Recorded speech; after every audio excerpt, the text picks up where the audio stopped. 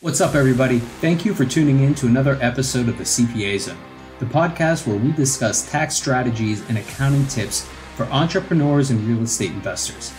My name is Ryan Pulis, and our company, the Pulis Group, offers tax planning and advisory services for entrepreneurs like you. Whether it's bookkeeping, tax planning, or CFO services that you're looking for, we've got you covered. What's up, everybody? Ryan Pulis here with another episode of the CPA Zone.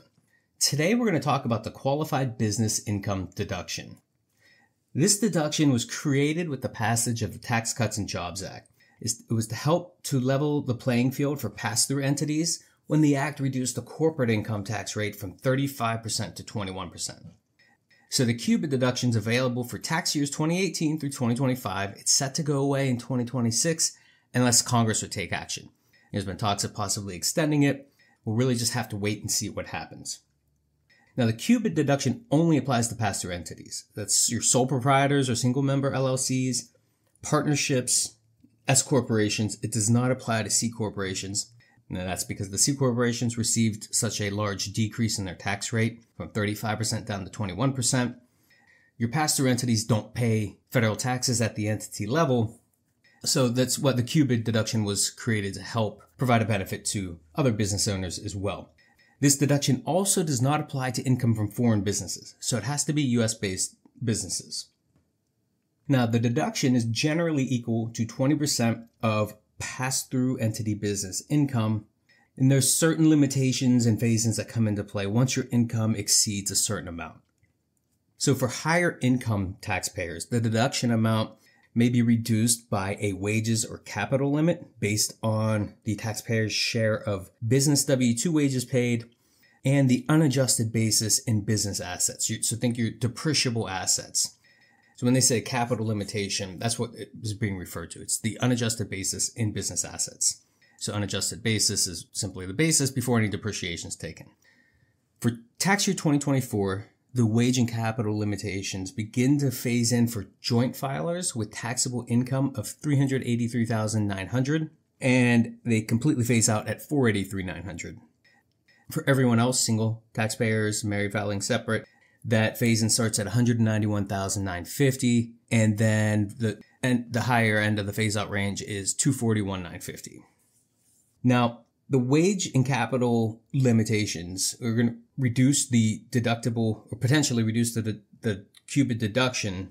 And that new limitation is going to be based on the greater of 50% of your share of business qualified W-2 wages or 25% of W-2 wages plus 2.5% of the business's unadjusted basis in qualified property. So again, think fixed assets before any depreciation. Now, even though the deduction is related to business income, the deduction itself is not part of the business return. It's not on your Schedule C. It's not on the 1120S or 1065 for partnerships. It's reported on your personal return. So if you have qualified business income from an S corporation, there's no deduction on the 1120S, which is the return for S corporations. It's picked up and reported on your personal 1040. So let's look at a couple examples and see how this works. So let's say, or our first example is going to be no wage or capital limitation, just the straightforward deduction. So Gary has eligible business income of $100,000 in 2024. He's married filing joint and his total taxable income is, let's say, $125,000. Well under the phase-in starting at $383,900. So his taxable income is $125,000. That includes $100,000 of eligible business income. Gary's QBID deduction is $20,000, 20% of his $100,000 business income. Now, let's change this example a little bit and see how the wage and capital limitations come into play. So Gary, still married filing joint, still has eligible business income of $100,000, but now let's say maybe his wife has a large W-2 and their total taxable income is $500,000. So they're over that phase-in. And they're actually completely outside the range. $500,000 is over the high end of that range of $483,900. So now his QBID deduction is going to be limited based on the W-2 and capital limitations from the business. So we're going to say in this example, in 2024, Gary's share of the business's W-2 wages paid is $20,000. His share of the business's assets, the unadjusted basis, is $100,000. So his deduction is limited to the greater of 50% of W-2 wages. So in this example, $10,000, 50% of $20,000, $10,000, or 25% of W-2 wages plus 2.5% of his share of the qualified business property. So 25% of his share of the wages, $20,000, is $5,000, and 2.5% of his share of the business assets is $2,500, 2.5% of $100,000. Add those together, we have a deduction of $7,500. That's less than the $10,000 deduction he can use with 50% of W-2 wages. So his deduction is now $10,000. His QBID deduction is $10,000 rather than the $20,000 available to him if his taxable income was under the phase-in threshold. Now, there's a second limitation that comes into play for certain businesses. So these are specified service trade or businesses, SSTBs for short. So an SSTB is a business in the field of health, law, accounting, actuarial science, performing arts, consulting, athletics, financial services, brokerage services, investing services, or any trade or business where the principal asset is the reputation or skill of one or more of the employee's owners. So generally think of your professional services, accounting, law, health, doctors, dentists. These are all considered SSTBs. So if the business is an SSTB, the qualified business income deduction is available only if your income is under the phase-out limit. So the phase-out starts, as a reminder, for married fellows at $383,900 and is totally phased out at $483,900. For everyone else, it starts at $191,950 and is totally phased out at $241,950. So if you're over the top end of those ranges, the phase-out limit, there's no QBID deduction available for SSTBs. Now, if you're under, the calculation is really the same. So going back to our example of Gary, let's assume Gary is actually running a dental practice, which is an SSTB. In our first example, when his taxable income's under the phase-out limit, his taxable income is $125,000, there's no change.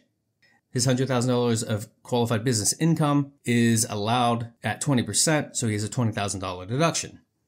However, in our second example, when his taxable income is $500,000, now he's totally over the phase-out limit, he receives no deduction. So with an SSTB, he gets no deduction at all. If he was not an SSTB, another business like an auto body shop, then he uses the wages and capital limitations we discussed in that example. So to summarize, the qualified business income deductions available for tax years 2018 through 2025 for owners of pass-through business entities. So proprietors, single member, LLCs, your partnerships, S corporations. Not available for C corporations and does not apply to foreign business income. The deduction itself is generally equal to 20% of qualified business income, with those limitations coming into play for higher income taxpayers. The wage capital limit going to reduce your qualified business income. You have to calculate based on 50% of the business's W-2 wages or 25% of W-2 wages plus 2.5% of the unadjusted basis in qualified property. Again, fixed assets before depreciation. SSTBs, your specified service trades and businesses, are not eligible for the QBID deduction when their income exceeds those phase-out limits. And that about does it for today.